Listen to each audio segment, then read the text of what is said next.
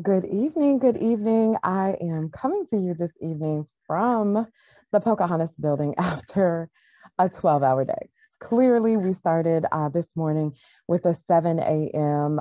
Committee meeting for health, welfare, and institutions.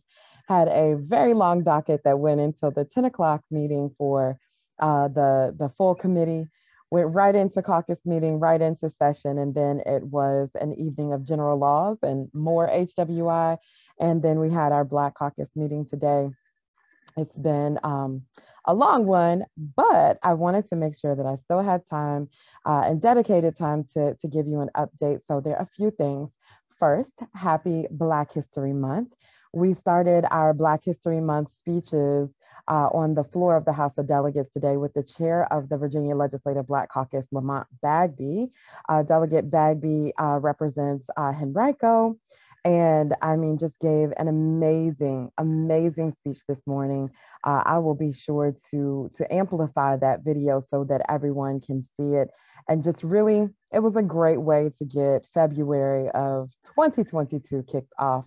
And so each day, you will hear members of the Virginia Legislative Black Caucus give speeches illuminating facts and history and just really telling the truth of Black history and Virginia history. And so stay tuned for that.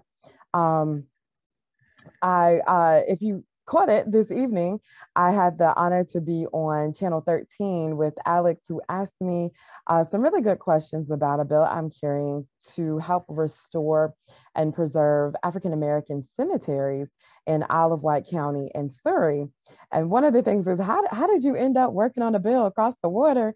And it's because my great, great, great grandfather and his wife, Thomas Poole, are in one of those cemeteries. And so Rosa Turner came to me and we worked together for this bill. Now, what possibly will happen is even if the bill doesn't get passed, it may happen through regulations that we get that $3,600 in order to give it to the nonprofit for them to take care of those cemeteries, to really honor the history and the legacy of those that came before us and really helped us get, to where we are today. I do want to point out that there are a lot of pieces of legislation that are really rolling back on some of the progress that we made. Today, particularly, we had House Bill 203. What that does is undo everything that Delegate Simon and I worked on for the Borrower's Bill of Rights for those of you, us, that have student loans. And so we worked to get the Student Loan Ombudsman Office, and then we got the Student Loan Borrower's Bill of Rights. And so we want to make sure that we keep those intact. And so I'll put information in the caption on how you can really follow that bill and make sure that we are protecting borrowers of education loans. And so some of us were not able to get an education without those loans, and we need the same protection. That debt is the same level, second to mortgages, and mortgages are highly regulated. For student loan debt to not be as regulated, at least we need the Borrower's Bill of Rights to make sure that we're being protected as consumers. And then another one was House Bill 539. So last year, I believe it was last year, it was either 2020 or 2021, Delegate Lasheries Aird was able to get a bill passed that really helped ease the access for those with, they needed a second chance for higher education. And it really banned the box on higher ed applications to get your first foot in the door.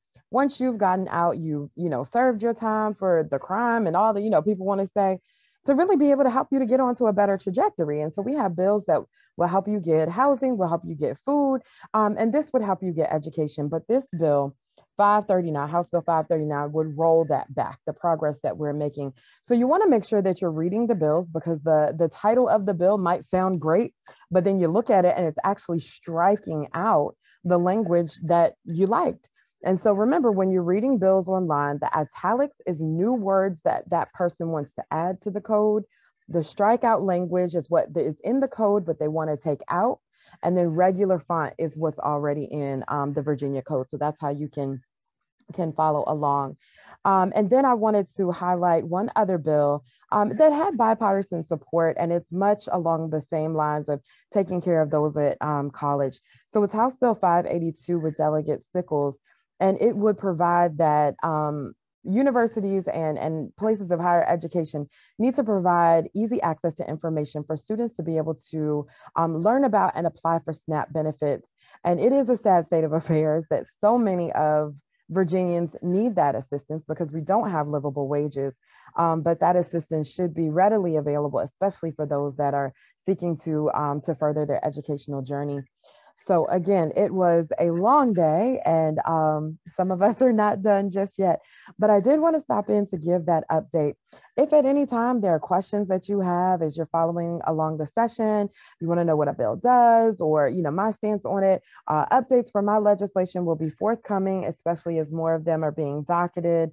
If you didn't see the last update talked about 6 of my bills, I believe, and so we are making progress toward crossover, which is the 15th of February is the last day that we have to take action on bills that originated in the House. So the HBs or the House bills. So we're going to have longer committee meetings as we got a little bit of a late start this session, but seems to be moving along pretty well. So just drop in the comments if you have any questions or if you have any bills in particular that you're following along. And definitely, as always, I welcome your feedback. Thank you for following along. Thank you for engaging. This is a representative government only to the extent with which you engage.